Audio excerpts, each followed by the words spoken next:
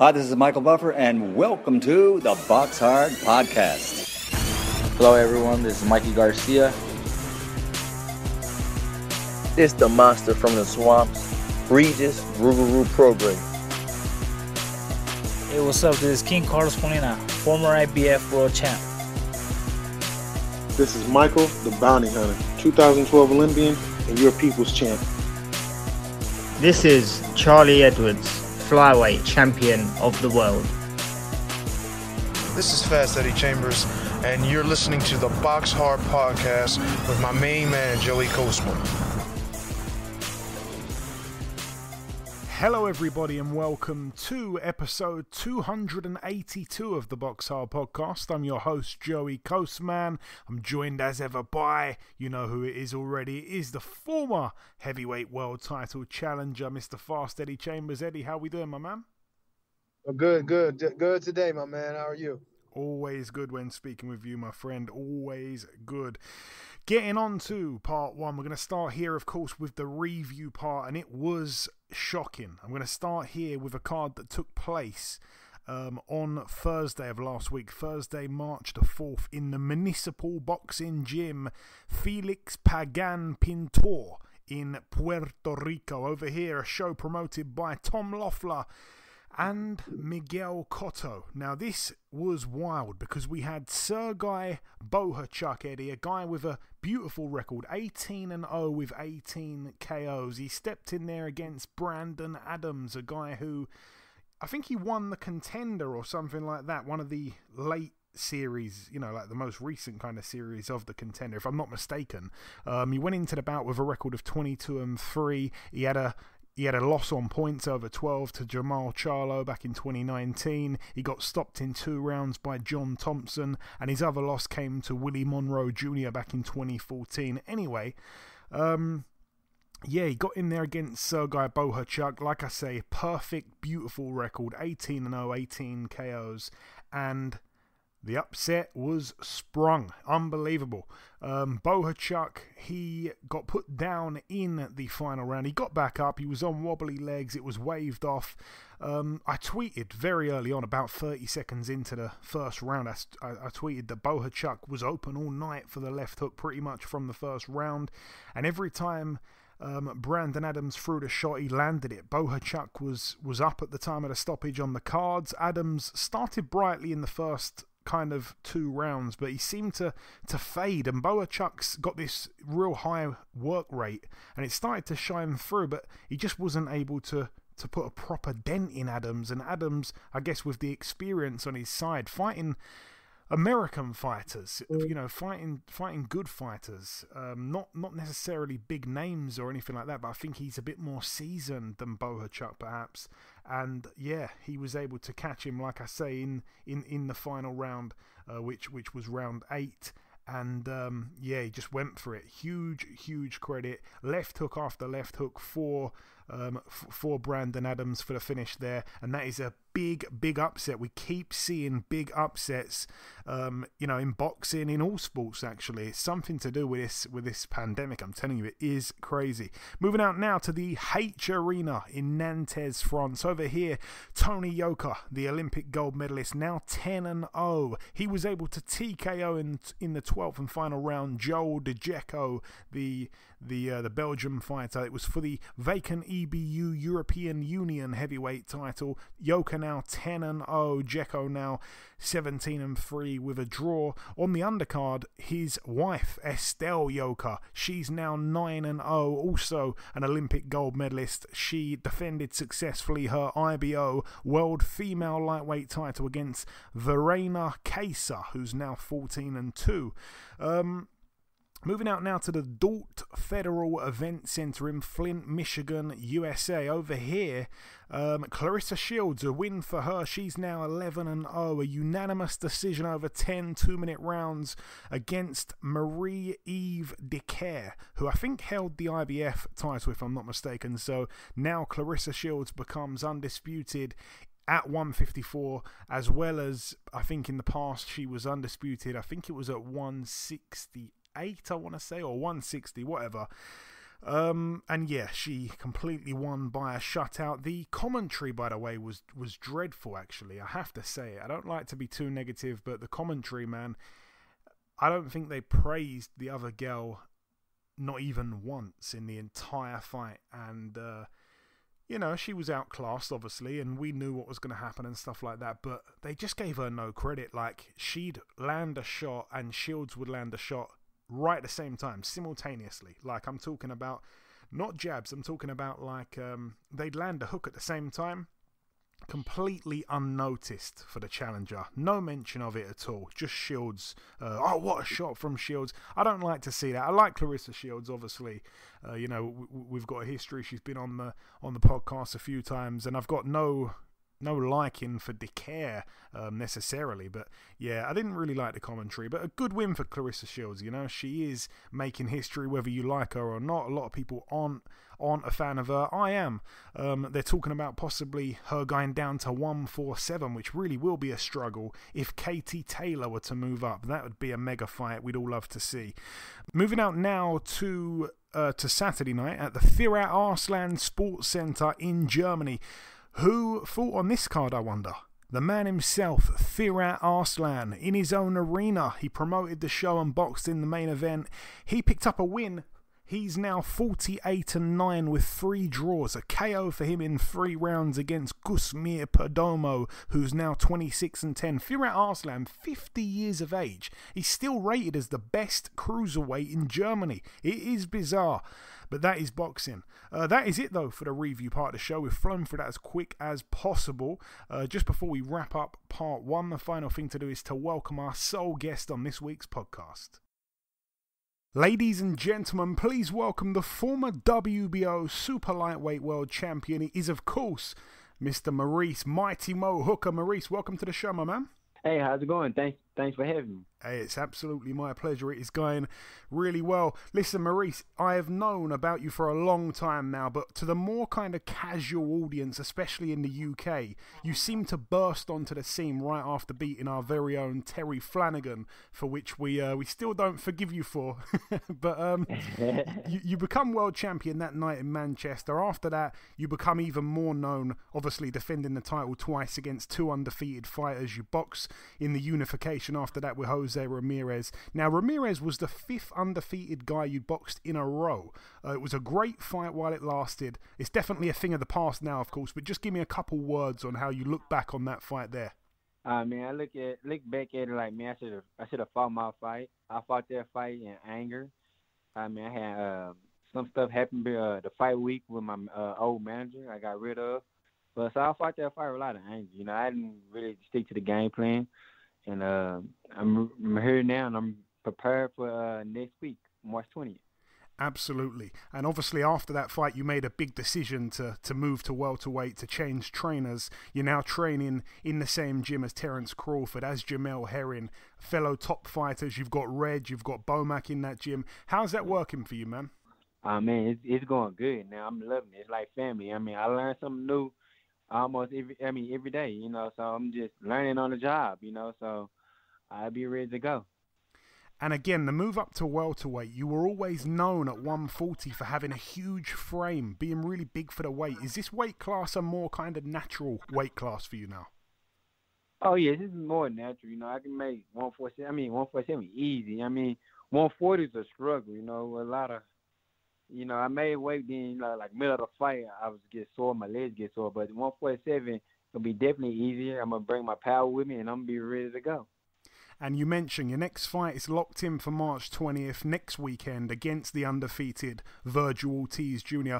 How much do you rate him as a fighter? Obviously, he's got this very pretty 100% knockout ratio, but how do you assess that? Yeah, he got a good record. That's good, but I look at everybody he done fought, who he been against. Have he been tested? Have he been tested? We don't know yet. So come next week we're gonna find out. Is he the champion everybody say he is? Is he that guy? Is he the next big thing? And most fighters don't read too much into the numbers, and sometimes it's right not to, but you've upset the odds before. You've pulled off wins being an underdog. Are you in any way surprised to be the underdog in this fight? You're a former world champion. This guy, with all due respect, hasn't fought anyone close to your level yet. Man, I feel like it was disrespectful. People put me in the underdog to talk about him. I mean, yeah, he was. Well, I think his record was 16-0, 16-0. That's cool, but who have he fought? You know, what level he on? I mean, so yeah, I'm kind of disappointed. I'm the underdog and the way they have everything set up. Yeah, I was underdog with Flanagan, but look at him. Flanagan was a champion before he fought me. I mean, I accepted. Then I went to England and fought him. Then I was the underdog when I fought Alex Acedo in Oklahoma. I was the world champion. How can I be the underdog?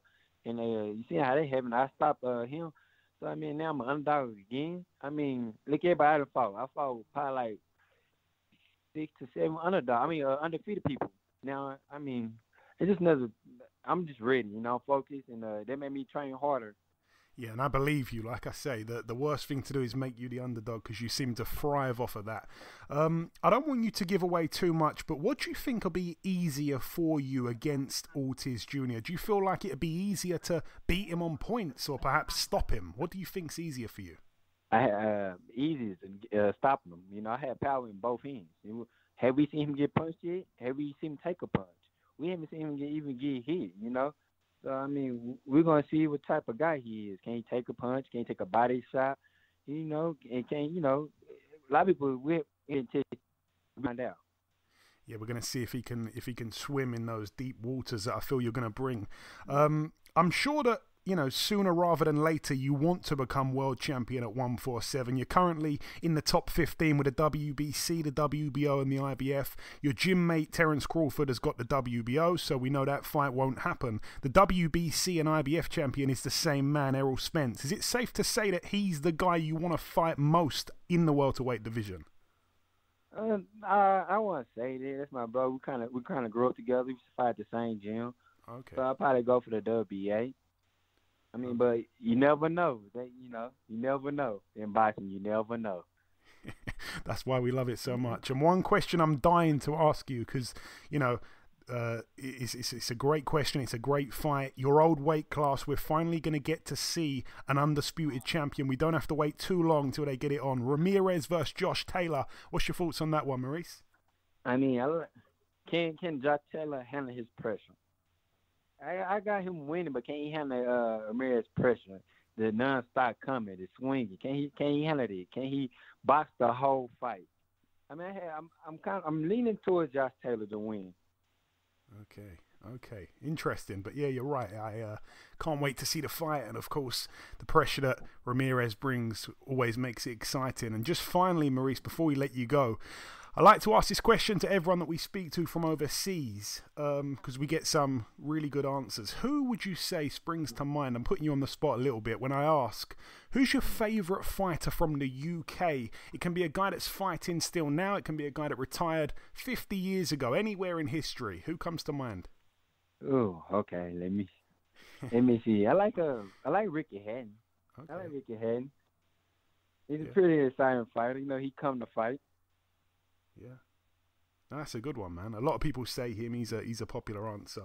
And just finally, Maurice, if you've got any closing message, just to more in particular, I guess, your UK supporters. There's a lot of guys who, of course, got to know you after beating Flanagan. They've watched you since then.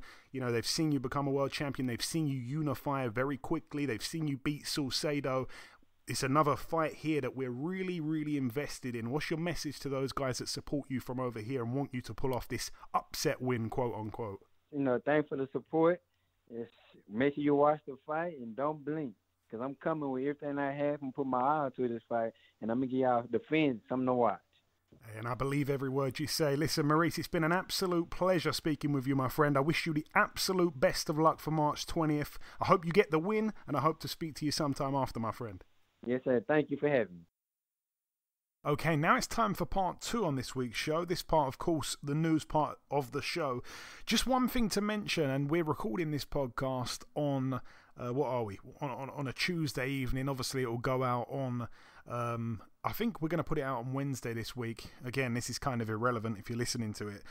You know what's gone on if you're listening to it already. But the plan is we're recording it on the Tuesday. I'm hoping to put it out on Wednesday. As we speak right now, the one piece of news is that Joseph Parker has split from his long-term trainer Kevin Barry, and he is currently in the air right now as I speak. He's in the air, but by the time you listen to this, he would have landed, I hope. He's coming from New Zealand to the UK. Rumour has it that Tyson Fury made a suggestion that perhaps if he's looking for a new trainer, he should look at Andy Lee, who of course has an involvement in Tyson Fury's camp along with Sugar Hill Stewart. So that is apparently the rumour. I was hoping to get Joseph on actually before he jumped on the plane. As it stands right now, it would be great to get him on shortly after he lands. Again, if that can be done, he will be our second guest. If not, then hopefully we'll get him on. Hopefully for next week's show. But if not, because right now I'm unsure, then that is the piece of news. What do you think about that, Eddie?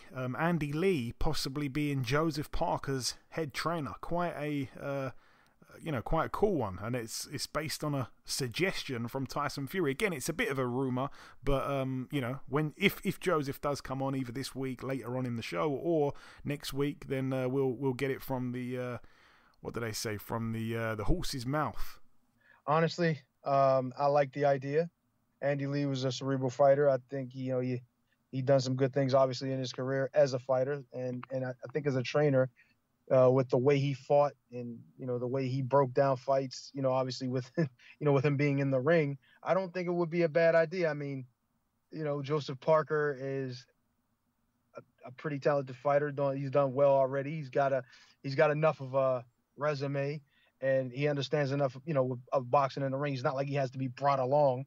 So Andy's job won't be as hard. It's just kind of giving him pointers in certain areas, helping out his, helping his IQ a bit in certain parts, you know what I mean?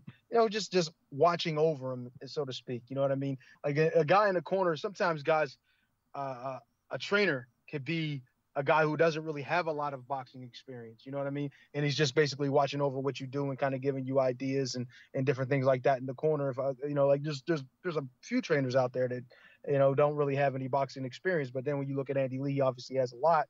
So it will even improve Joseph Parker as a fighter, I believe. I mean, I'm not saying that his trainer in the past wasn't good. Obviously, he was, a pretty good trainer, got him to a world title. So, but I just think this is a good marriage. It can definitely work out if that's what's going on. So it's something I'm actually looking forward to. I want to see what Andy can do as a trainer and as Joseph Parker's with him, and what Joe can do as a fighter. Yeah, because his former trainer, Kevin Barry. You know who that is, though, right? The name sounds familiar. He's the guy who Evander Holyfield got disqualified against in the Olympics. Wow. That is him. Oh, that's him. Okay. Yeah. So he's been with Joseph Parker for a long time. I'm actually happy that they've split, and I mean that for two reasons. I mean it firstly because, more importantly, because I think Joseph Parker's looked a little bit stale. And I like Joe. I really like Joe, but I think he's looked a little bit stale, a little bit kind of disinterested in his last few fights. Despite winning them all, he just hasn't looked. He's looked a bit flat. And the other reason is that I'm not going to go into it, but Kevin Barry was quite, more than quite rude to me on one occasion. So I've never really been his biggest fan since he was quite rude to me unprovoked. Shall I say it? Let me think. No, I can say it. I guess it's not that big of a deal. When Joseph Parker came to the UK to fight Joshua, he was training inside David Hayes' gym, and if you remember, Malik Scott was in Parker's camp for that fight. So he actually travelled to the UK with Parker, and he was kind of overseeing things, and he was there in Hayes' gym. And obviously, me and Malik go back a long way as well, so I got to see him, and I was kind of like speaking with him. And then it was at the time when basically they'd asked the media to clear out of the gym, and I was, no one had actually left yet, but people were getting ready to go, and I maybe might have been standing in a kind of area of the room that maybe looked like I didn't want to leave, but that wasn't the case. I was just simply talking to Malik, and he decided to come over and basically say, like, who are you then? And I said, like, who I was, and he didn't care for who I was, and then he just said, like, you'll be going with them as well then, and he just walked off, and I thought, what the hell's wrong with you, so, yeah, so, and I, yeah, like, just, things like that can just ruin your day kind of thing. So I felt a bit silly, to be honest. And yeah, kind of it ruined the moment, because like I say, I probably hadn't seen Malik for a couple of years, and then like, that, and he saw the whole thing. It wasn't nice.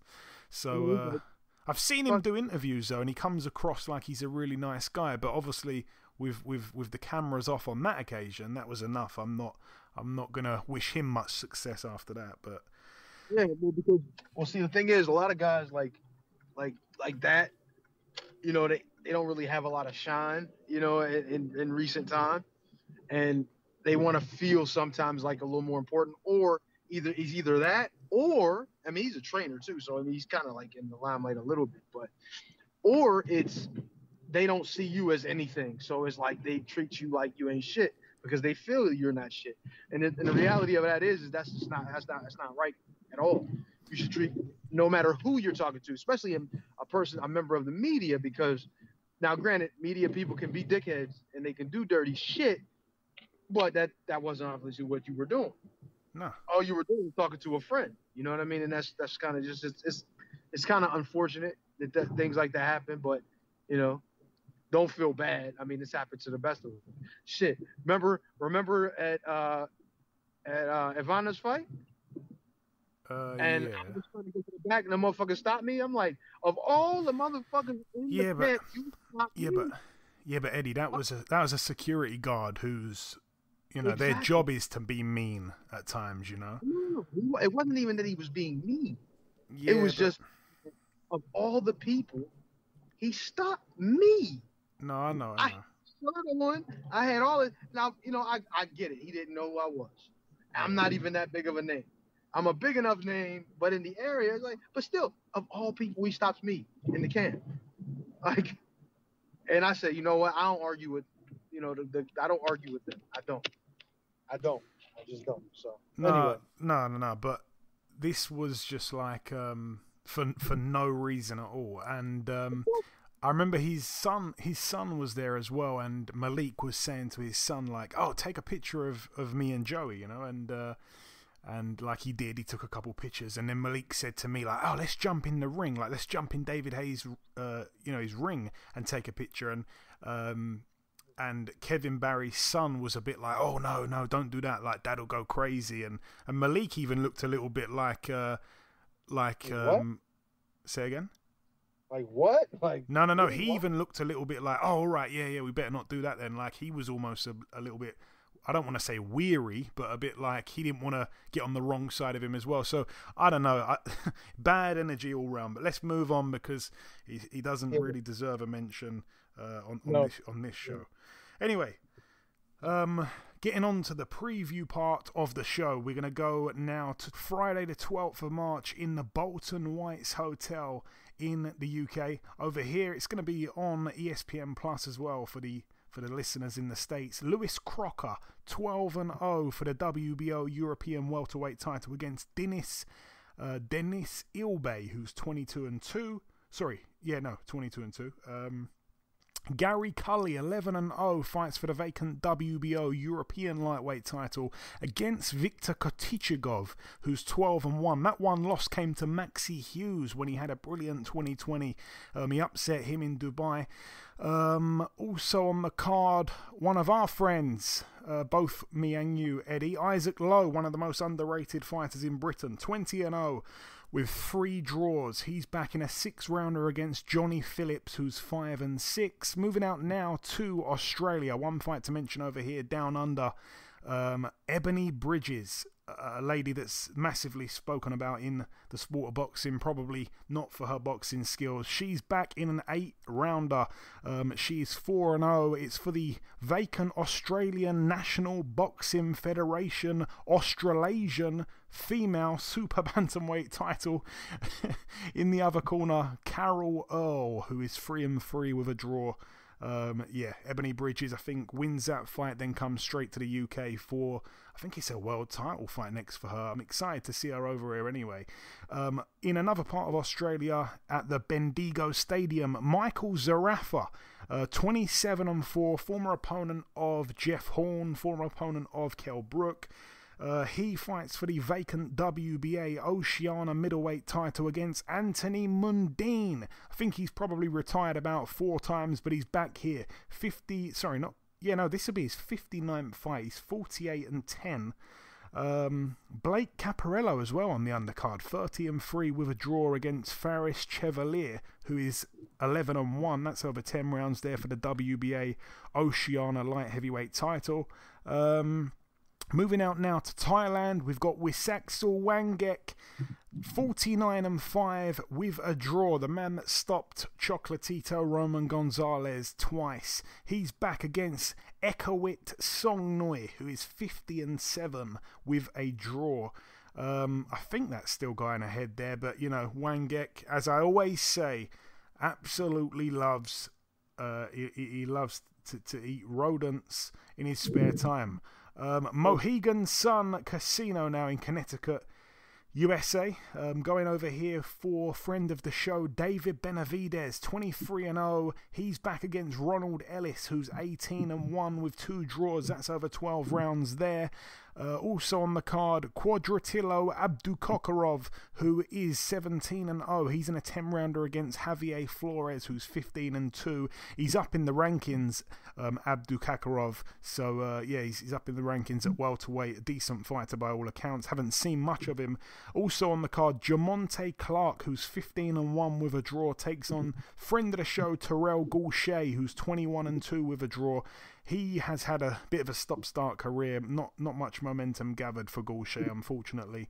And moving out now to the American Airlines Center in Dallas, Texas, USA. Over here, Solomon Sissoko, 11-0 in an 8-rounder, no opponent just yet. Austin Williams, 7-0 in an 8-rounder against Dennis Duglin, friend of the show, 22-7. A lot of people will be hoping that Dennis Duglin can actually pull off the upset there. It will be an upset. He hasn't had much notice, but he's a good guy, Dennis Duglin. I'd like to see him win. Also on the card for the WBA Super World Light Flyweight title, Hiroto Kayaguchi, 14-0 against Axel Vega, who's 14-3 with a draw.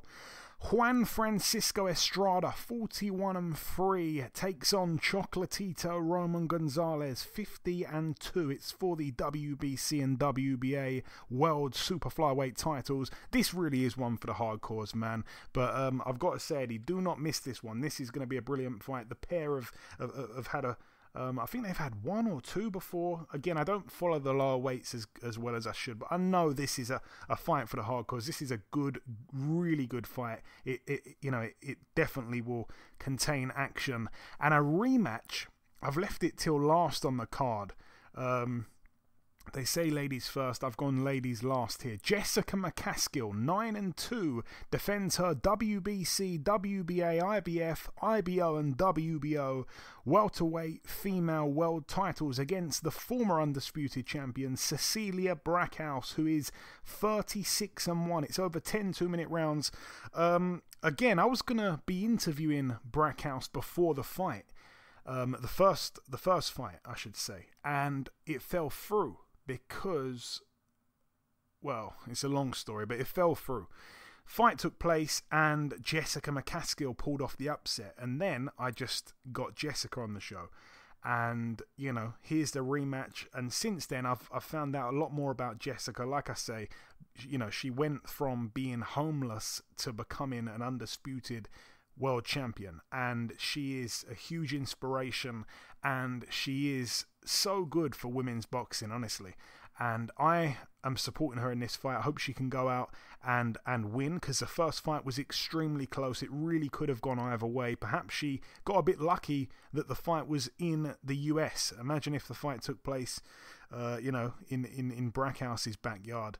You know, it could have been extremely different. So it's a great fight. It's a great rematch. It's for the undisputed titles there at welterweight, and hopefully the winner gets a big fight. But I'd like to see McCaskill win. I'd like to see her win more decisively. But Brackhouse just has the mindset of a true champion. She, you know, is so experienced, so well schooled, you know, trains alongside men all the time. I think so does McCaskill, but I don't know, man. Brackhouse I think she's coming with something special this time around, and I think McCaskill will have to be even better if it's possible, because that was by far the best performance of her career. By the way, look out for this, and if you see it, then I'm going to give away a little prize, actually. There's a competition right here. Jessica McCaskill supposedly has the name BoxHard Podcast written on her, well, over here we call them on like her, I guess, track bottoms, you know, tracksuit bottoms, whatever.